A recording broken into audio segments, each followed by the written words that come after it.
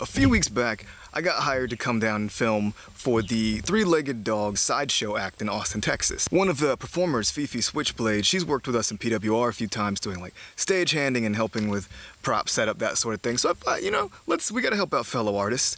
And I wasn't quite sure what to expect. They were putting nails in their head, along with switchblades and gutter spikes, which was crazy, dancing on glass, jumping onto Legos, knife throwing, there was juggling, there was mental flossing with a balloon, and which then became a balloon animal, and the bucket.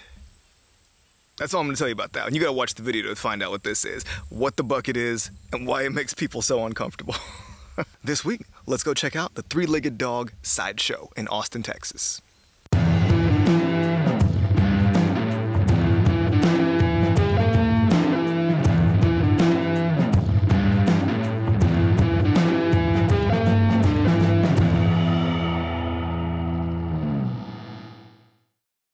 I am Fifi Switchblade, and I am a burlesque / sideshow performer. I'm about to kill way more than that. I'm Dammit Dan Block, the amazing face, founder of the Three Legged Dog Sideshow, director and co-host, the awesome menagerie, just a swell guy. And a goddamn American hero. Goddamn right. So Fifi, what stories do you have from the circus? What got you into this? How did I get started performing? I originally moved here for school.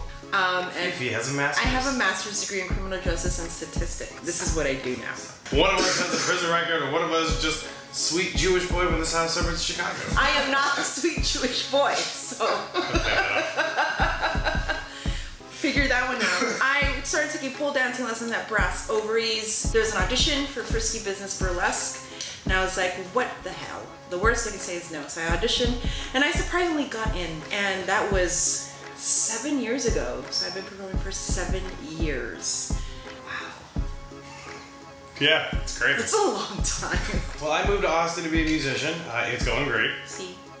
When I moved here, I was doing this project called Endymion is the Moon. Nobody can pronounce it, but it's fine. Where I looped cello, violin, guitar, piano, synthesizers, electric drums, and vocals to create structured background to do storytelling on top of, although it was just singing, it was folk music, but I'd call it more than it was. But nobody ever thought for that. I barely got paid. So, started hammering a nail in my face, and people were just like, oh, here's $20. Oh my God, you're amazing. Yeah.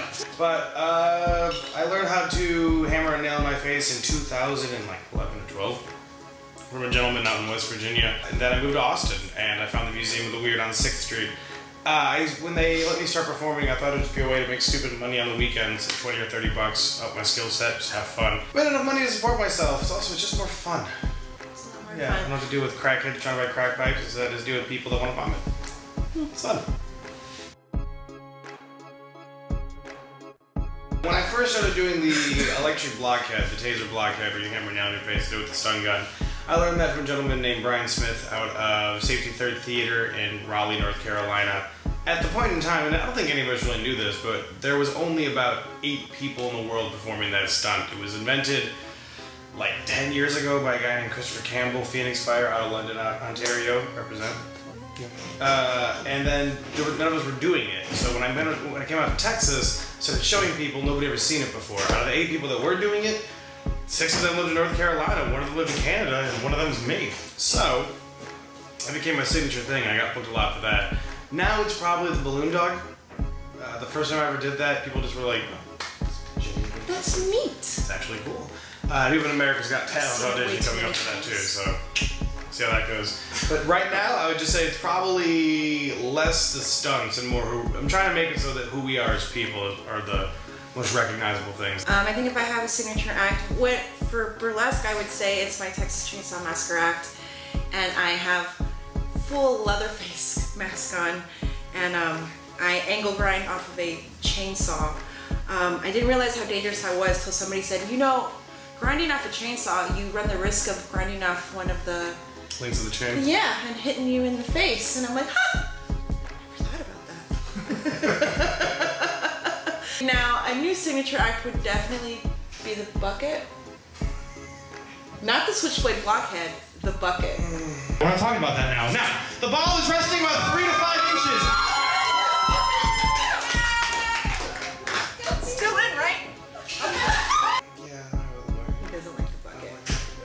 you have the bucket here, don't you? I do have the bucket.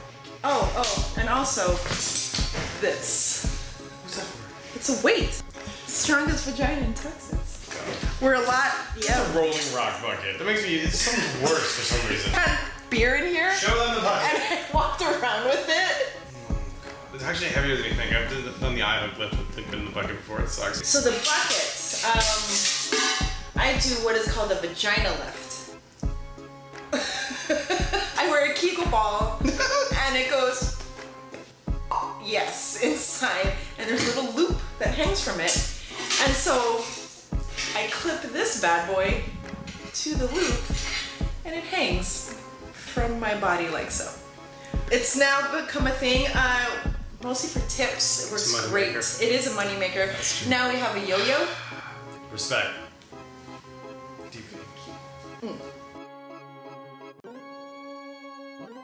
Worst I ever hurt myself. 2 times so far. First one takes the cake. On my birthday, I had a show about 5 years ago at the Marquesa, which is not a venue anymore. I was the opening act. I remember asking for no spotlight, and I walk out on stage and there's a spotlight. You know, you can't see anything when there's a spotlight in your face. Of course. About a minute into my act, I just walk off the stage. Just walk off the stage. The first instinct in me was to get up and keep going, and I realized I can't get up. And the music was still part of the story. Music was still playing. People in the front row were like, "She's not moving. This isn't a part of the act." And Lizard Man's wife ran down to check on me because she's a nurse. Ended up cutting the music. They called the ambulance, and where the producers were trying to get me to go backstage, and they were like, "You can't move her. We don't know like what's wrong." So the ambulance shows up. EMS guys are like, "What did you break?" And I remember looking at them like, "Isn't that your job?" I don't know. I fell. Broke a table, broke a couple chairs on the way down. Broke up with my boyfriend over the weekend. Is that the show we got done before we went on stage? No, that was a Halloween show. Okay, heard. Had my heart broken at a show.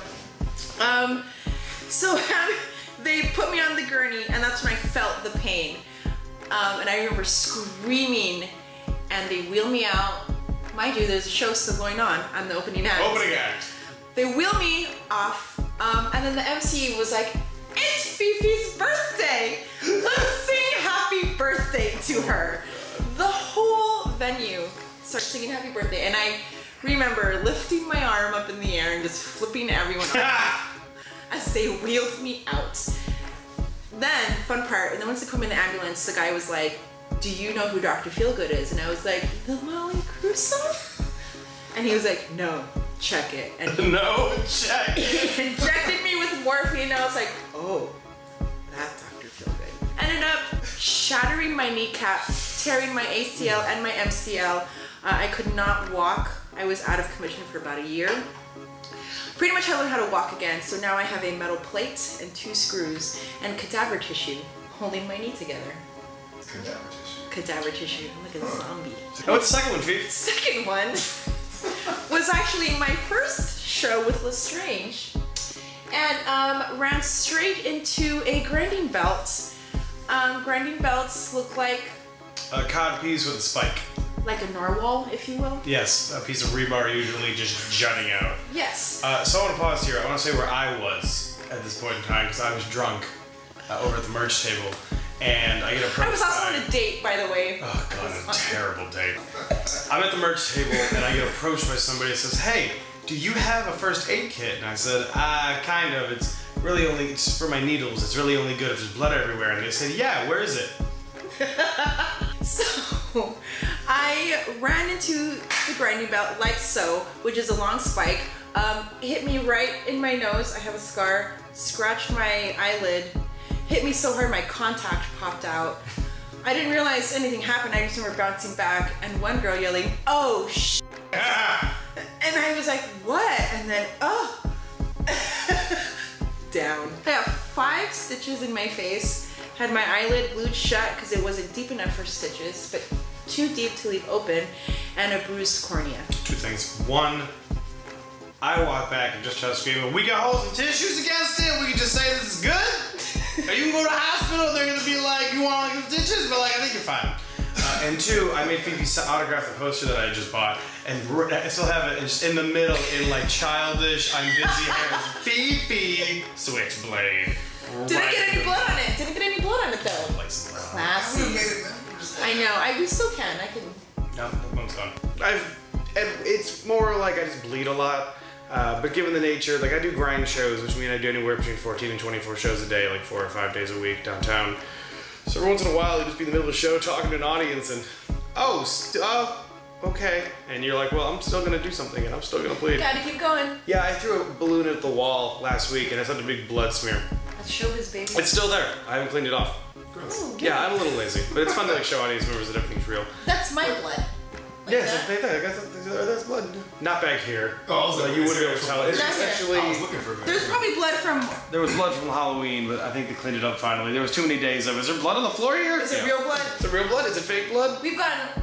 But yeah, for me, nothing. Tonight's probably the night where something really bad happens, but all the new stunts we're working on, Fifi's the one in danger, not me.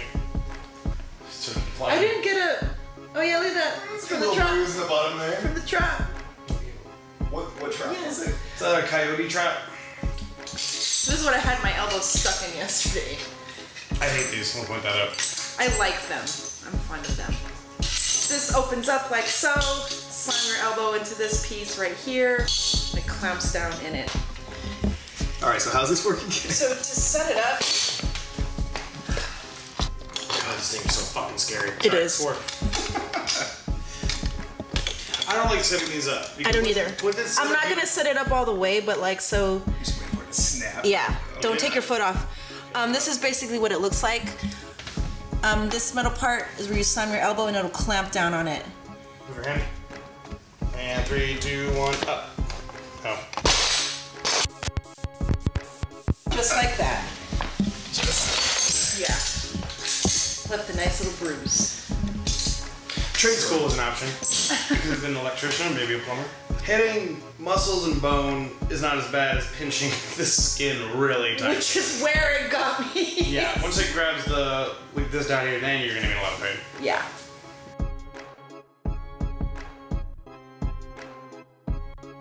How do you feel with the sideshow performance scene there versus Austin? Everyone's closer as well. I love it.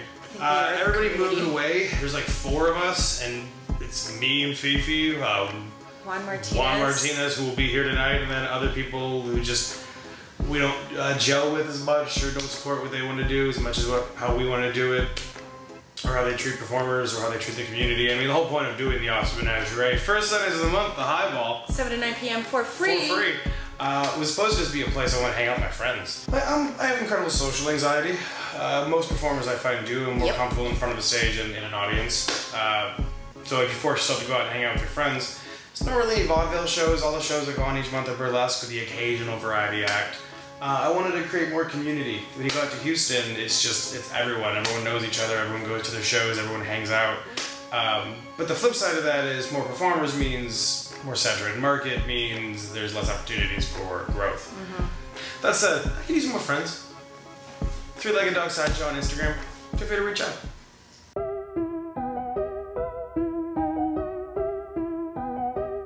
Hi, welcome back. Hi. Did you talk about it? No, we're about to. Oh, I'm ready whenever you are. Okay, so hole sizes. Everyone has a different nasal cavity size. Yes, that. Mine is long and tall, so I can fit stuff in like this. Like so. Check that out. Look at that. Oh, right in there. Depends.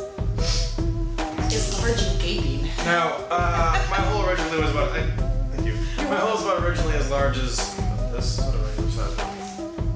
Pop this up in there. I can't tell, but it just kind of floats around. Yeah, it's gonna swallow. I'm doing this so much and breaking bones and showing you the side, I was able to get to this side.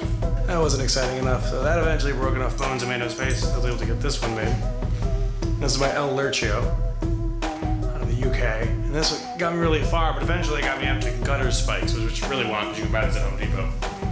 Is that the one I got you? Nope, I bought more. That's about as big as I can go, though it's starting to get a little loose. I have one more that I want to go, but it makes this feeling in my face just not pleasant. For my namesake, one of my signature acts is a double switchblade blockhead. Allow me to demonstrate. So these are actual switchblades. Don't try this at home, kids.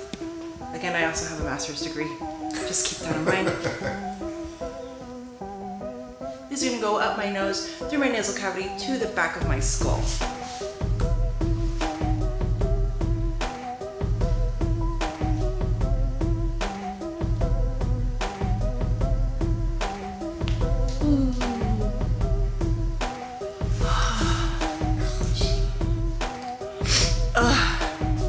Always gotta look at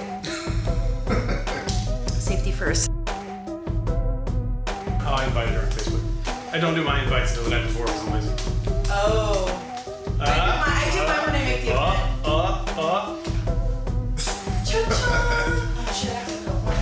I was impressed by the fact you had a conversation with her and juggling at the same time. It's kind of what you gotta do. It's what you gotta do. It's Cats and the Tiger Woman told me pretty much to get good at juggling, you just do it all the time. And then you start talking while doing it, and then you're eventually just programming yourself to do it. I want to juggle knives and fire. I have an idea for a routine where I want to run a unicycle, juggle fire, blockhead a nail, and then blow it a kazoo and play Yankee Doodle Dandy. That's how we're gonna open the show. Nothing too crazy.